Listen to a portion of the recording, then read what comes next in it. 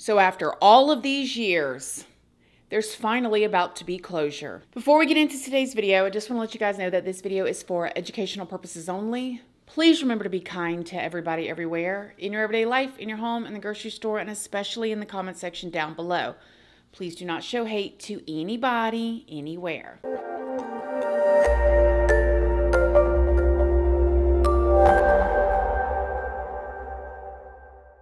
So good morning, good morning, good morning. How is everybody doing today? I hope you all are having an amazing day.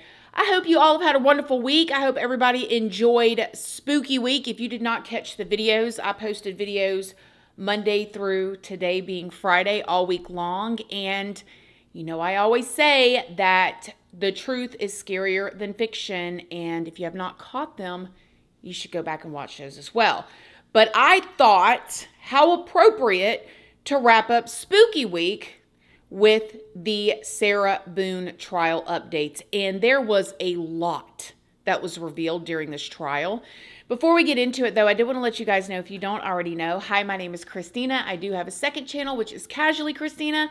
We just do things way more casually over there. I also have a Patreon. My Patreon's for 18 and up, and over there we talk about more personal stuff. We go live over there, and there's a $2 tier for all the true crime stuff that cannot go onto YouTube due to their terms and policies. That goes over on my Patreon under the $2 tier.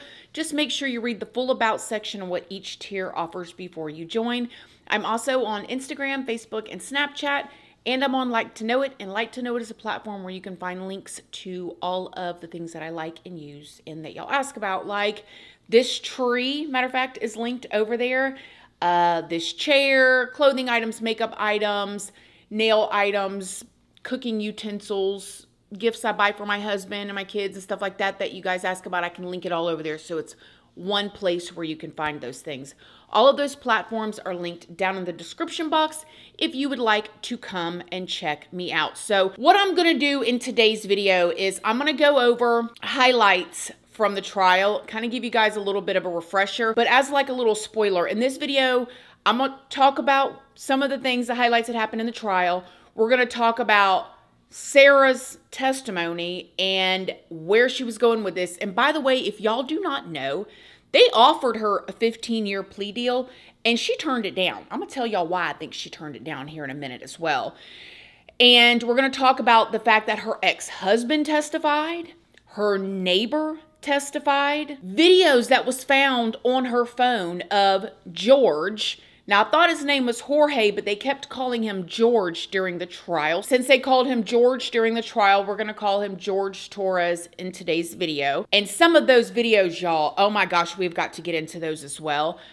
And at the end of the video, we're going to talk about what his family said, because his daughters have since spoken out as well.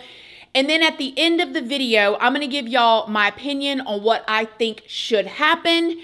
And my opinion is probably going to be sprinkled out throughout the whole video. But if you want to know my opinion on what I think should actually happen, stay to the end of the video. So, all right, let's start with the background. After 4 years of waiting, the Sarah Boone trial, it finally just happened. And I mean, it went right on by. Now, part of the reason why it took 4 years, if y'all have not been following this with me, is because Sarah Boone went through 9 attorneys before she found one that she liked. I have never in my 40 years of life seen anything like what Sarah Boone went through or put herself through, because she had attorneys appointed by the courts. The previous 8 attorneys withdrew from the case because of Sarah's behavior. And again, I ain't never seen nothing like that before. You can't get along with none of them attorneys. I mean, you got people that went on mass crime sprees that can keep an attorney. I mean, look at the BK situation, the Idaho 4. I mean, he's got a whole public defender team working for him right now. And Sarah could not keep an attorney. Nevertheless, specifically Sarah's 6th, 7th, and 8th attorneys went before the judge and described the difficult conditions that they endured while trying to speak with or defend Sarah Boone. They all told the judge that being Sarah's attorney was taxing every fiber of their bodies. The 6th attorney, who represented Sarah from July of 2022 to September of 2023, withdrew after Sarah allegedly called him a dud and a buffoon. He claims that he put in an extensive 175 hours of hard work on her case. Sarah's seventh attorney, who represented her until February of this year, 2024, said that he too spent a lot of time on Sarah's case. He said that when he found an expert he wanted to use for the trial, Sarah told him no, simply because she did not like this certain expert that he had found. He eventually told the judge that it was a constant back and forth battle between him and Sarah and that he just could not take it anymore. The eighth attorney said a lot of the same things, but she also said that her last straw was when Sarah wrote a 58-page letter to the judge to complain about her and her own access to evidence. You guys, again, this is a woman who is sitting in jail with video evidence of the crime that she's being accused of that's basically gone viral all over the internet, but obviously the courts have it as evidence. And she's going through these attorneys and talking to them like she's writing a check to them. I mean, it's absolutely mind-boggling. Sarah actually brought this letter with her when she appeared in court on June 7th of this year, this 58-page letter. The letter itself included more than a dozen pages of legal definitions and bits and pieces of the Declaration of Independence, the Florida Rules of Criminal Procedure, and the Florida Constitution. But most of the letter is Sarah just complaining about her eighth attorney. Sarah said that she had lost faith in her attorney and had even walked out of meetings with her. Can you imagine? Just we haven't even gotten to the trial yet. And when you think about the gall, is that the right word, of this woman, it's tell me more about how the world revolves around you, sister. Let us all know so we can bow down or something. Not. She went on and on in this letter about how she was not being included and about the internet and the increasing mass infection and destruction of her hopes to have a fair trial and and all of this stuff. I mean, on one aspect, you can't blame a girl for trying, and on the other aspect, it's okay. So this attorney ended up withdrawing from Sarah's case a few days later. Because of all of this, the judge was just absolutely fed up. I mean, the trial process is dragging. We're 4 years in at this point, and she cannot keep a public defender appointed to her. They keep withdrawing.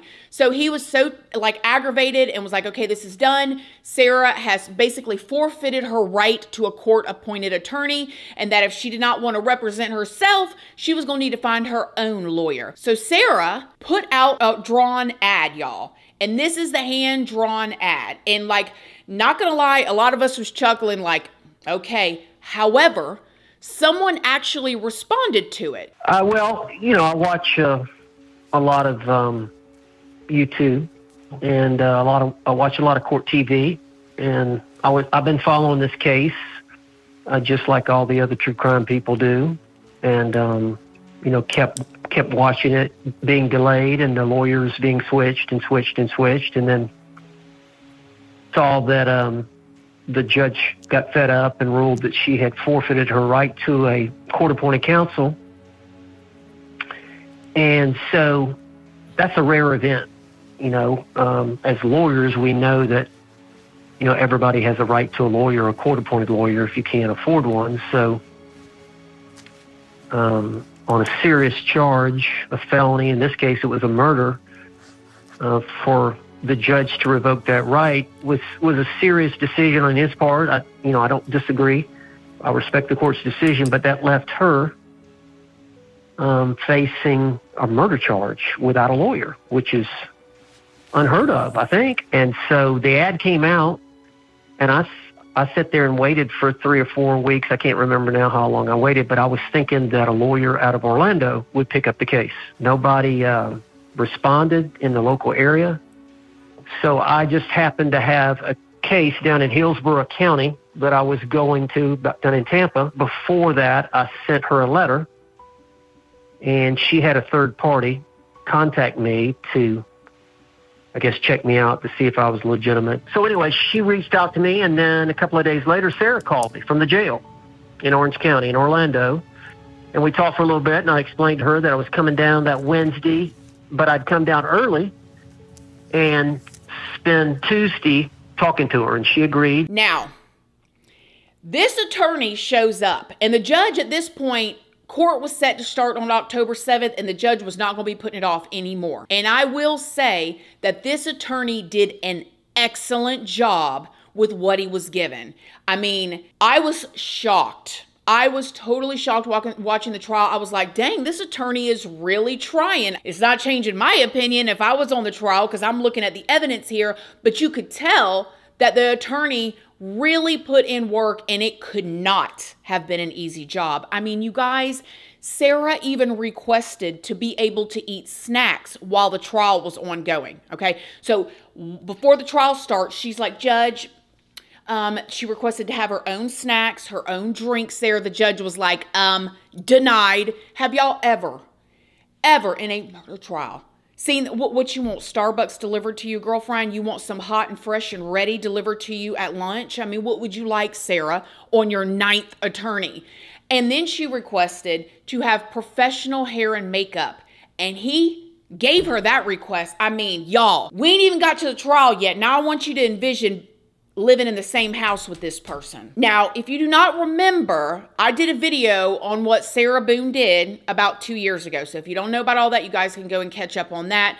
But just as a brief reminder, on February 24th of 2020, Sarah's boyfriend, Jorge Torres, was found deceased inside of a suitcase that was inside of him in Sarah's apartment. During multiple interviews with investigators, Sarah claimed that George had willingly got into this suitcase the night before when they were like playing hide and go seek. Sarah claimed that she forgot to let George out before she went upstairs and went to bed and fell asleep. So she said he got into the suitcase and she fell asleep and left him in the suitcase. The medical examiner officially ruled that George passed away from positional asphyxiation. I have struggled with that word. Basically suffocating because of the position that he was in.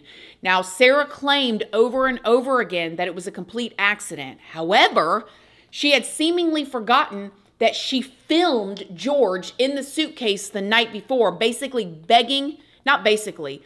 definitely begging for his life while she taunted him and laughed at him. I'm not going to place the video in here, but just the video is out there on the internet if you guys have not seen it. And they did play it in court, but what I'll tell you is he's in the suitcase and he's saying, Sarah, Sarah, and you could tell that he's kind of struggling to breathe. And she was saying things like, that's my name, don't wear it out. And he was like, Sarah, I can't breathe. And then she's like, well, that's how I feel when you choke me. Sarah, I can't breathe. That's how I feel when you cheat on me. Like, Sarah, please help me. Well, sorry, that's your problem. That type of thing. But you could tell that he was really struggling, and she forgot that she filmed him. Now, because of those videos, Sarah was arrested and she ended up being charged with George's murder. Now, just like I told y'all earlier, right before her trial, she was offered a 15-year plea deal, which I was so shocked when they offered her that, because if she would have taken that, that would have been so, I think, a misjustice, to be honest, if she would have gotten, she would have gotten that. But there's another little spoiler alert, I guess. However, Sarah, with herself, she turned it down anyways. So now let's talk about some of the highlights from her trial. During opening statements, Sarah's defense team told the jury that they believed that Sarah suffered from battered spouse syndrome. The defense talked about they believed that zipping George into the suitcase was some sort of self-defense, and they believed that it was justified. You are going to have doubts about this case. But the most important thing is not to rush to judge it, to keep an open mind, and understand there's two sides to this case. There's their side and there's our side. So you can't form any fixed opinions early on. That's hard to do, as Mr. Henderson said in jury selection. That's extremely hard to do. Now you're going to hear some testimony. There's been mention of experts. Battered women's experiences affect her perception of imminent danger. Battered women's experiences affect her perception of imminent danger. Victims of repeat violence may fear death in a situation others would not. Now, Sarah's 911 phone call was played and body cam footage was shown for when the officers first responded to her house. Is this a police or medical? My boyfriend is dead. Okay, send a line for the fire department. Do not hang up.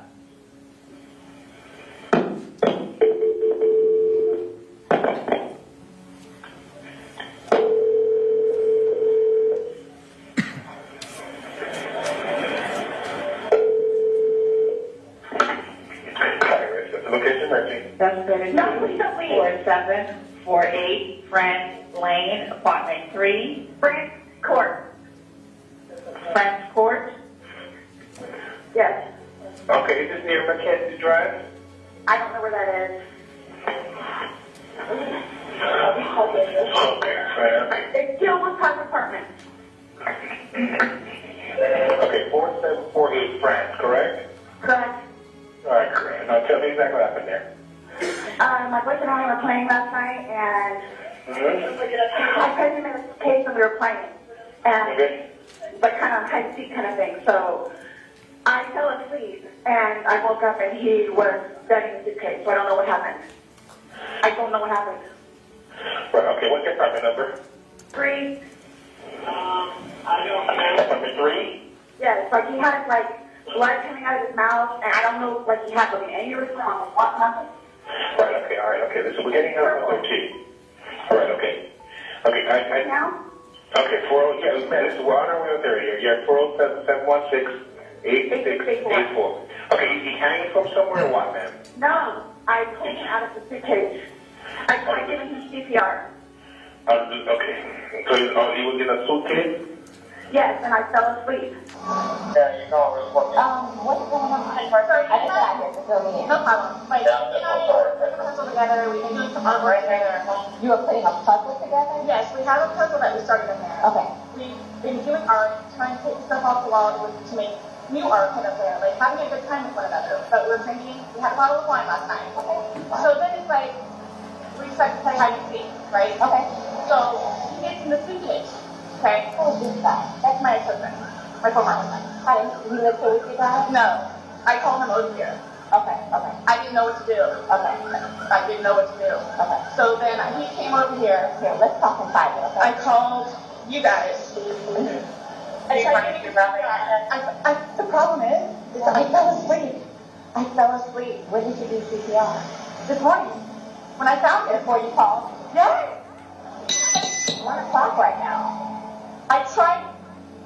I was awake, but I actually got out of the bed at like 12:30ish, whatever. So I came downstairs, and I was like, oh, he's in the suitcase still. That's when I found him, and I took him out, and I tried doing CPR, and then I called him, and then I called you guys. Did he get here before the fire department got here? Who? Your husband or your ex-husband? Yes. Okay. Where's he live at? Right down the street. Okay.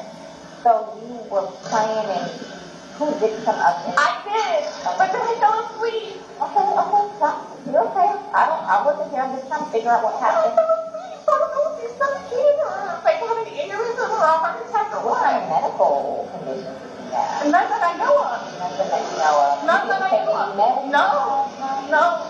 Okay. All we had was a bottle of wine. Literally, just a bottle of wine. Okay. Doing puzzle artwork. Then we decided to play hide and seek. That's all that happened. Okay. So I moved together. I don't want it there, but I don't know what happened.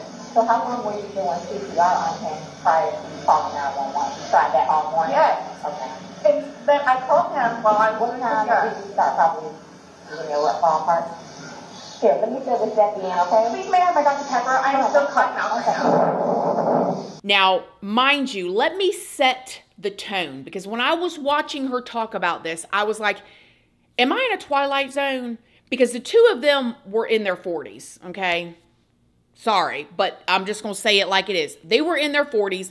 They're living in this like apartment duplex type of thing. Neither one of them got a job at this point, and both of them drink like a fish, okay? They drink all day, every day, basically, is what it seems like from Sarah. Now, of course, Sarah kind of makes it seem like he was the one that drank the most and she didn't, but nevertheless. So on this day, Sarah says that they are drinking, they're having wine, they're going outside on the back porch talking, smoking their cigarettes, they come inside, they're painting.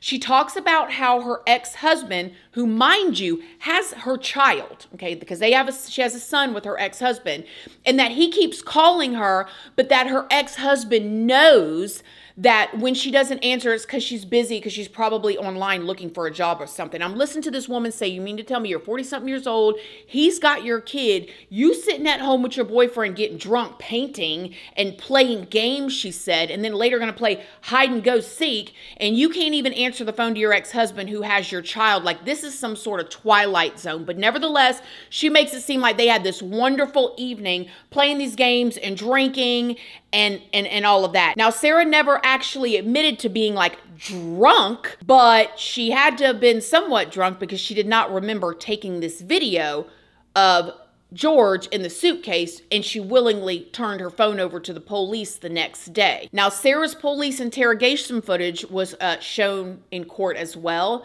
and Sarah tries to tell the same story that she did at the scene until the investigators told her that they watched the videos of her on her phone. They even played them for Sarah during the interrogation. No, it's just the way you said it. You guys are scaring me. Why? Well, we just want you to watch this. This came from your phone. Don't you want to know what's on it? Yes, please.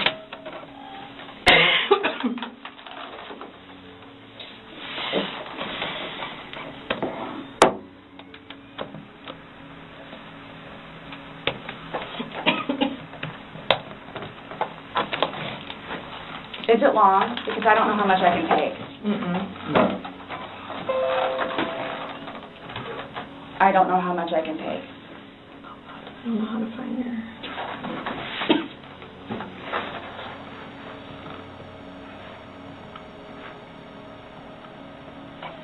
Do I have to watch this? I continuously throw up. I don't sleep. I don't want to see it, if that's okay. Well, it's on your phone, and you can either explain it or we take it for what it is. Yeah. We're just trying to give you the opportunity to tell us what's going on. That's it. It's that long? 2 minutes. No, For everything you've done to me. For everything you've done to me. You. That's you, your voice. Stupid. That's my name. Don't wear it up.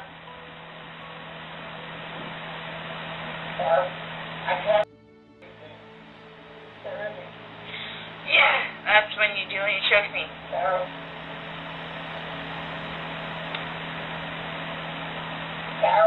I don't want to watch it, please. Okay. Last time we talked to you, you had said that you put him in the suitcase, he had 2 fingers hanging out, and you I went flipped to him bed. over. I flipped him over, and that's where it was. There's 2 different videos and a still picture where, yeah, it shows you flipping him in different positions, and him saying that he can't breathe, and you saying... This is upside down. So in order for him to have gotten into it... It was flipped up. Right. It was flipped up normal. Yes. Like as if you're packing something. So this is upside down. Guys, this is killing me right now. So this image is upside down, and then this small video that occurred 11 minutes later, it's flipped over the other way, closer to your dining room table. Okay. Now he's obviously still in there.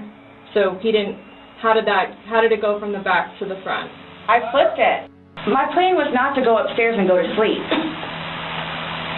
Well, that's what you did. Yeah. But not intentional.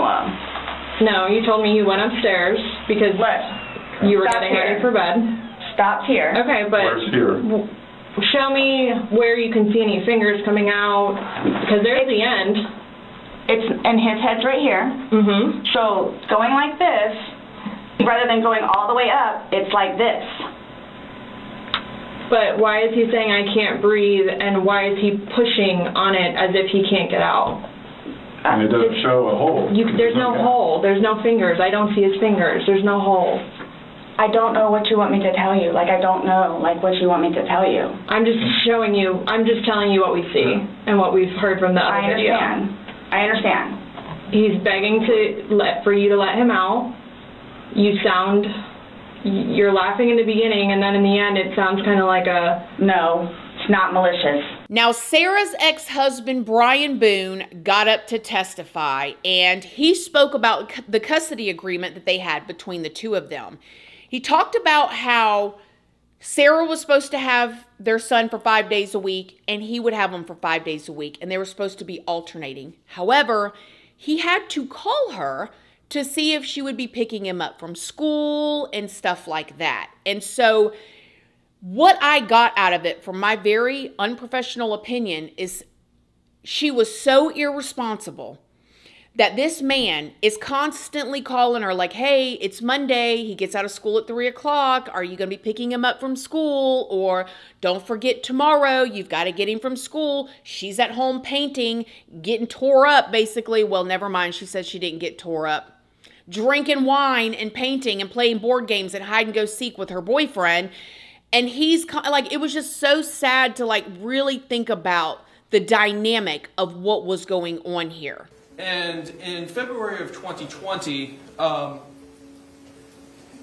do you recall the events that occurred, I guess, first on the late evening of February 23rd, 2020? On that evening? Yes. Well, apparently, Sarah called me at one point during the night. Do you recall about what time she called you? I think it was 11 something. When you answered the phone, how did Sarah sound on the phone? She sounded like she had been drinking and was pretty drunk. Were you able to understand what the defendant was saying? Somewhat, but she woke me up. I had work the next day. I was asleep when she called. She's done this before, calling me late at night, and generally I kind of just try to ignore it, so I wasn't really paying attention. Who was she living with at the time? Jorge Torres. When she called you late that evening, could you hear George in the background at all? Not that I remember, no. Did you pay much attention to this phone call? No. Now, the following morning, on February 24th, 2020, did you begin to call the defendant? Yes, I did. And approximately what time did you begin to call the defendant? I think it was like 11 o'clock or something. And why was it that you were calling her? Well, it was going to be Monday. I had him on Sunday and dropped him off at school, and I was calling to try to find out if she was going to be actually picking him up that day. Why would you have a question about whether or not she was picking him up? She wasn't generally very good about actually getting him on the day she was supposed to. So it was not uncommon for you to have to remind her to pick him up, or to make sure that she was going to pick him up? Well, I mean, remind or just find out if she was going to, or if she was just going to give him over to me as what happened. However, when she woke up the next morning and realized that George was passed away, she called her ex-husband before she called the police. And he's the one that told her, you need to call 911. You need to call 911. And he's the one that ended up coming over that you would see on the body cam footage later. Now, while the prosecution was still presenting their case, this is when the neighbor testified to hearing like this loud banging the night before, and the neighbors would talk about how they would always hear yelling and fighting coming from that apartment, that duplex. Wood apartment complex, how would you describe the walls that separated your units? Thin, like very thin walls. And with those walls being so thin, would you ever have occasion to hear arguing and yelling coming from Sarah Boone and Jorge Torres' apartment? Yeah. How often would you hear this? Almost daily. Did Sarah Boone ever approach you about the things that you heard coming from their apartment? Yes. And where were you when she approached you? I was smoking a cigarette on my back patio. And approximately what time? It was pretty late. I can't remember the exact time, but it was definitely anywhere between like midnight to 2 a.m., like right around there. And do you remember how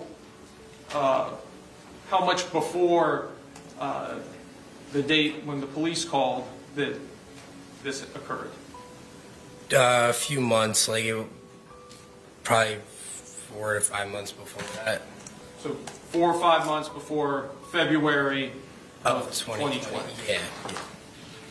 And when she approached you on this late evening / early morning on that day, what did she tell you? Pretty much just kind of like, if I do hear anything, like through the walls or whatever, just out back, just kind of keep my mouth shut, like don't really speak about it or anything like that or say anything to anyone. And I just was like, okay. Did she make any motions with her hands? Yeah, like just kind of like, finger over the lips, like kind of shh, like keep it hush, like that kind of thing. So she told you not to report anything you may have heard about arguments or yelling or fighting, anything going on over there? Yeah. And then on day 3 of the trial, Sarah took the stand in her own defense. And again, Sarah got up there and told the same story as before about them playing hide and go seek and all that stuff. But this time, she also said that she was basically too scared to let George out of the suitcase. She also admitted to hitting George's hand with a bat when he stuck it out of the suitcase when he was trying to get out. I looked over and I saw him settling himself in the suitcase. What did you do? In my head, I said, oh man, we're obviously not going to be going to sleep anytime soon. You got up to him. Did he see you? Yes. All right. Tell us what happened. I zipped him up. We thought it was funny. And we're joking about how he was, I guess, small enough to fit inside of the suitcase. Did you eventually close the top? Yes, the top was already closed. As he was settling himself in there, that's how I knew he was in there, was because the top was kind of flopping a little bit. Okay. So he had got in there to hide, and he pulled the top. Yes. On top of it. But you could tell he was in there. Yes. You saw him right away. Yes. All right. So at some point, did you zip him up? Yes. Did you? And what was he saying or doing when you were zipping him up? I just thought it was funny. Were you both laughing? Mm-hmm. Yes. Went over and decided to videotape to just see the jest in it, for him to understand that right now I feel safe and right now I have the ability to actually speak to you in a manner that normally I would not have the ability to do. And you were intoxicated. Yes. And you would agree that you said some things you should not have. Yes. But you realized he could not get out and get at you. Is that fair? At that moment, yes. I want you all to know that the majority of the time, am always afraid and always scared. All right, well, I understand that. Okay, I understand that. But would it be fair to say that you had some anger at that point? I did. Would it be fair to say that you wanted to tell him off to some degree? I just wanted, yes, for him to have a better understanding, which was the whole point of the videos and documentation prior. His hand started to come through. His hand started to come through this way. And so I shook the suitcase. Trying to get his hand to go back in, shaking it.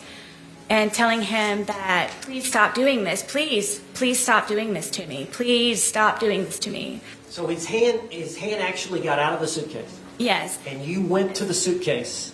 Yes. And shook it? Yes. Did that force his hand to go back in? No. So you're shaking it. Were you shaking it to try to get the suitcase, his hand back in? Yes. How long did you shake it? I don't know. But his hand was still out? Yes. Was he trying to get out? Forcefully, yes. Was he angry at you? Yes.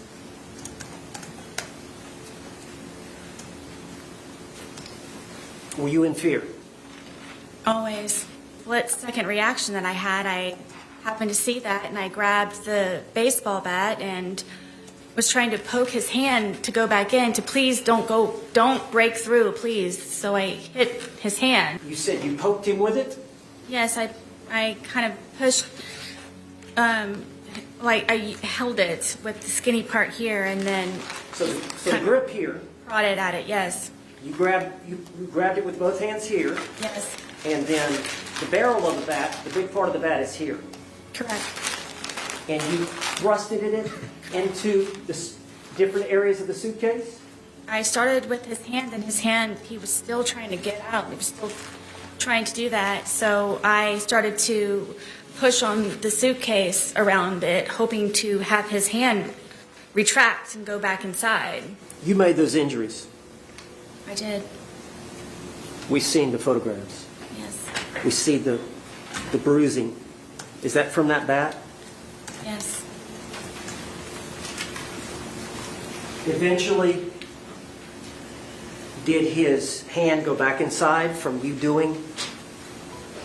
Yes, finally he had subsided and retracted his hand. So in your mind, did you prevent him from attacking you? Absolutely. Now, in her defense, and this is the part of the trial that disturbed me the most, you guys. When Sarah Boone was talking to the investigators years ago, when we first saw the footage of her being interviewed / interrogated, when they told her that they had the video of the suitcase on the phone, she was talking about, did you see all the other stuff that she was like, did you see all the other videos that I had on the phone? And they were like, yes. It really made it seem to me, or a lot of the public, that she had a lot of videos of him being abusive to her, and she did have photos, and there was this photo right here that was posted of her in court with a black eye that she said that George gave her. And so this whole time I'm like, yeah, she did this, but he also did these things too. And so this would seem like a very toxic relationship, which mind you, I do believe that it was. But when you seen the videos in court that she had on her phone of George, I'm not gonna lie, they were so sad. And I'm going to tell y'all straight up, and no disrespect to his family at all, I'm sure that they know this, and I don't know what he was like before this. I know what his daughter said. His daughter said that he was their best friend. They loved his dad very much. I heard his ex-wife do an interview and say that, yeah, they had an argument. She said that he was like a ladies' man, but he was never abusive in the way that she says that he was. So I want to say that, but the videos that I saw, the man was like 105 pounds, a grown man. He was bones. He looked emaciated. He was so skinny. And their videos on there was her taunting him. To me, the way that I received it is she was filming him and he would be drunk and she would be taunting him. Check out this video right here where he's in the hallway, obviously passed out. I want to go to sleep. Go downstairs. Okay, yeah. I know. I'm leaving you, and I'm going to try and cancel plane tickets. No. Because I don't do special things for people like you that are doing this, like, to me, after I asked you at 1:21 in the morning. I wanted to be asleep. I wanted to stay asleep, which is why I got into bed at 8:30. I told you not to step foot in the bedroom. So what do? Nonetheless, you're drunk. The amount of alcohol, I know how much was up. I know how much was in there. That's why I could smell you in the bed before you actually got me up. smell you from here.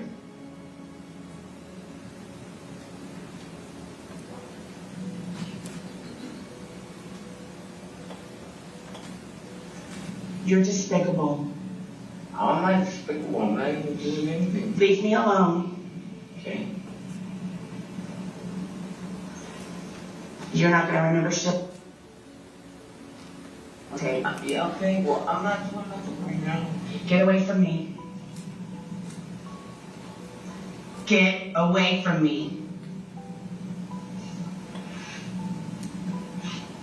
I'm not doing nothing to you. You do everything to me all the time. All the time. Heartache and pain is what you cause me. Heartache and pain. How is that? Then there was another video that she had on her phone of him hitting the television with a baseball bat. Now, this was her saying, like, look at how aggressive he is. He beat my television with a baseball bat. But I don't know, you guys. When I watched it, I thought, this is a very interesting dynamic. This man is struggling to swing the bat. I mean, he has to stop and take breaths, and she's filming it and not saying anything. It's almost like she told him to do this and she would film it, and she saved that video for a time she would need it. Y'all watch the video and tell me what y'all think. Real you're gonna help me take it out. You're gonna help me take this out.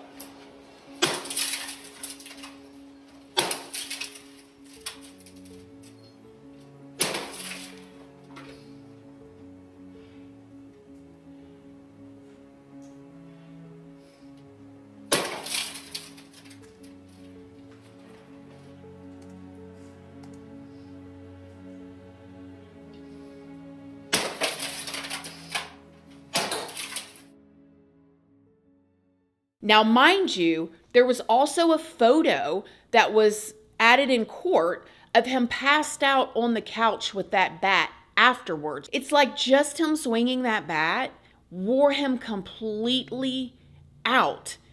And I don't know, I just did not receive it in the way I feel like she was putting it out there to be received. I'm like, there's something weird about these interactions. And it really gave me, she was setting him up type of vibes or something. It's very disturbing. When you saw those videos, and like I'm going to show y'all one right here where he's in the back of a cop car and he's telling the officer that she hits him all the time. All the time. Who hit who first? She does all the time. So she hits him first? All the time. And when you see all those videos, and then you see the one of him in the suitcase begging for his life, I don't know, y'all. It was very unsettling to see. So clearly the two of them had a toxic relationship, and neither one of them were perfect. However, I find it very interesting how very domineering that Sarah is in basically all of the footage shown. I mean, there's even text messages where she ripped up his birth certificate and sent him photos that it was like antagonistic, if you ask me. It's like she was trying to upset him and hide her hands. It's very disturbing, you guys. I mean, in one video, Sarah allegedly has George read off some statements that he's supposed to give to the judge to hopefully get charges that was against Sarah dropped. I'm gonna go to court and I'm gonna tell the judge, listen, my fiance has nothing to do with it. It's all my fault. We were both drinking and it got out of hand. Isolated situation, it has never happened before. I love my fiance. She's a good woman. Never been in trouble in her life. She has a 7-year-old son that she loves and cherishes. A blind Boston Terrier. She has 2 dogs. One is blind, one is deaf. She goes around and she's driving and sees an animal that's injured. She'll stop in the middle of the street, no matter what kind of traffic it is, just to make sure that that animal doesn't get injured any more than where it already has. We both love each other. We both live together. Yes, every relationship has their arguments. But we are not the type of people that you guys are portraying us to be. She especially. Especially her. So please, if you can, dismiss this case. Closed. Drop it. She is not the type of person. Good person. Great person. Angel. I know she'd be an angel. She's close to it. Best thing that has ever happened to you. Yes, ma'am. I love you to death. And I hate that we're going through this right now. Then in the closing arguments, they were very interesting as well, in my opinion, especially the prosecution. There was a moment when they brought out the suitcase that I thought was pretty telling. The testimony from the defendant is Jorge Torres' head is here. You can stand if you need. You've been sitting a long time too. His head is here. His butt is kind of down here. His feet are here. And his hands and his knees are up here. He's in the fetal position, if we remember right. The hematoma on his head is on the left side. The bruises, the deep bruises on his back, are on his left side.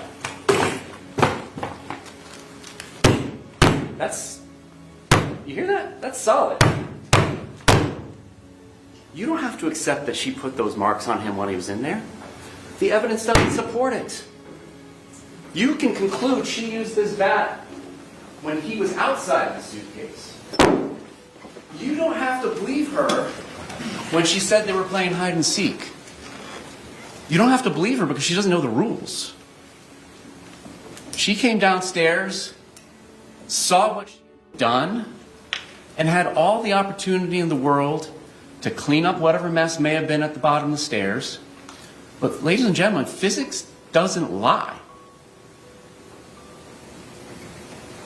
She can't expect you to believe her testimony about the loud boom being the day before compared to her two neighbors who weren't drinking, who have no interest in the outcome of the case, who suffer from none of the infirmities of her testimony.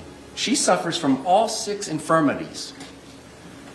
When her neighbors say there was a loud boom that night, there was a loud boom that night. Did it shake the wall they shared in common? It shook the wall that they shared in common. Did she have any injuries consistent with being dragged up and down the stairs the night before? No. You saw the pictures the CSI took. You don't have to accept her story about hide and seek. Something made that loud boom. It takes energy to make a loud boom.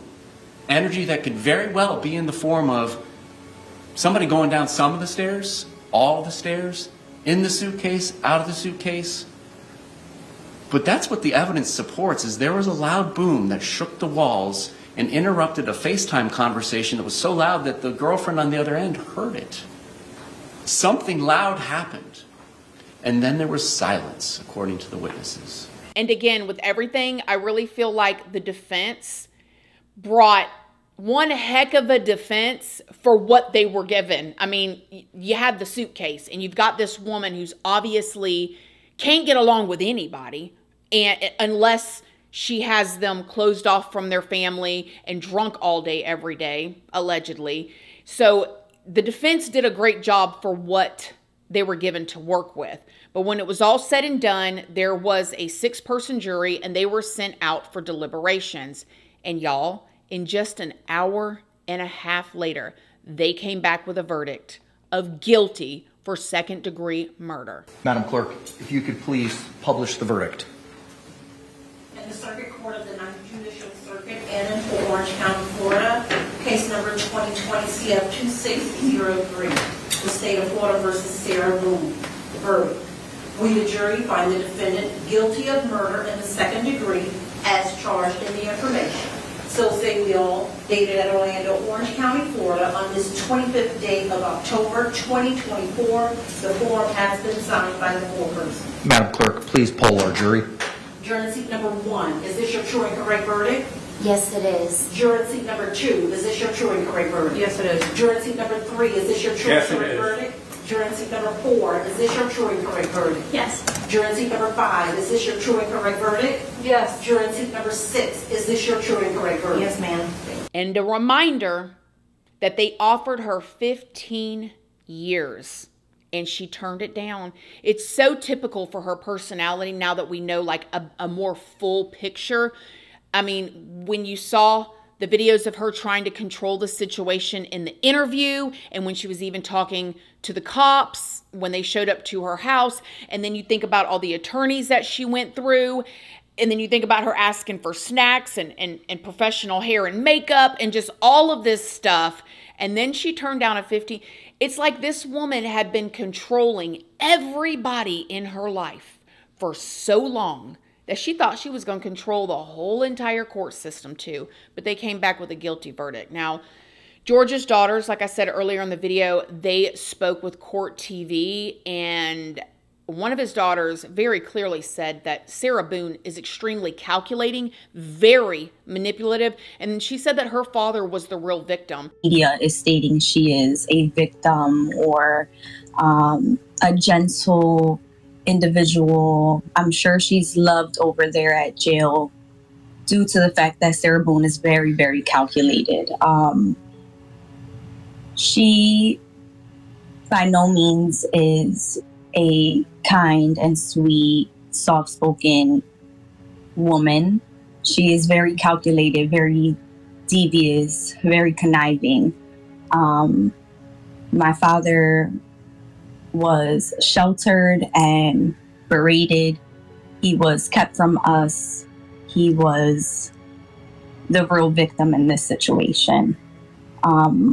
Unfortunately, again, as stated, he is not here to tell his story, but we are here to give his side the best we can from the view that we were able to see things. And it's very interesting because Sarah Boone claimed that George's family did not like her, which, if that was my father, it'd be very hard to like you too with all of that stuff going on. And y'all can imagine, this is the things that we are seeing with her on her best behavior.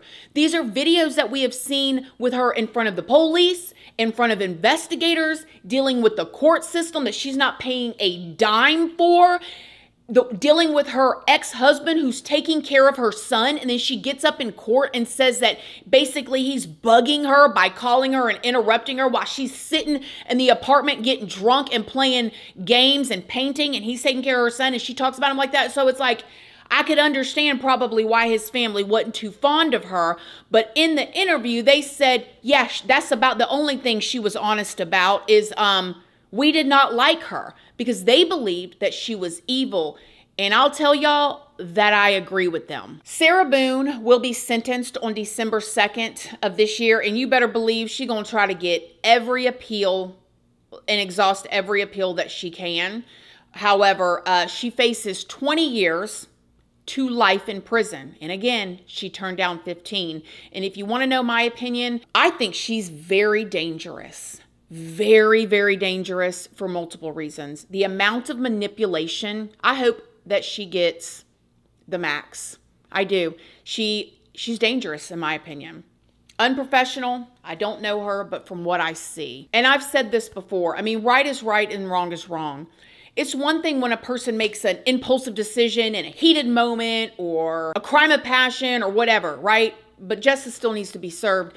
It's another thing when a person is constantly calculated, when they think things through day in, day out. They plan, they take videos, they set a person up. Those types of people scare me, to be honest. Like, that is a dangerous person. The person that can smile in your face and get up there on a stand and act all, yeah, we were having a great night, it was wonderful, and then turn around and film a man while he is struggling to breathe, and then goes upstairs with her wine and goes to sleep. Like, to wrap this up, I'm going to tell y'all a conversation that I had with my husband after watching this trial. it really makes me nervous seeing those videos with George. And again, like I said, I'm sure he wasn't perfect. He had his ways about him too, right? But are we living in a world now that we have to actually prepare our children that people will set them up, especially boys, those of us that are boy moms that have sons, because they don't think like that most of the time. They don't think ahead. When I used to do prison videos years ago, people used to always ask me what prisons were worse, the males or the females. And I always said they were both bad. And the reason why I believe that, the males, they fought a lot. I mean, it was just on site, whatever happens, gangs, all of that type of stuff. But the women were calculated. They thought 10 steps ahead of the game. They thought how to take their time and get you. And I told the story about the women that put all the mayonnaise in a bowl and microwaved it, and it became like an oil or a grease, and threw it in this other woman's face, and literally her face turned completely white because the skin came off and she had to be life flighted out of there. I mean, it's two totally different ball games with the way that the different between the males and the females act. And these videos of George, it makes me wonder, are we living in a world that we literally have to teach and prepare our children or our sons that you could be being set up all times at any time? It's kind of scary when you think about it. Y'all let me know what y'all think in the comment section down below. Other than that, I love you guys. Thank y'all for watching. And what do y'all think? Do you hope she gets 20 years? Do you hope she gets more? Let me know what you think in the comment section down below, and I'll see y'all in the next video. Love you guys. Bye.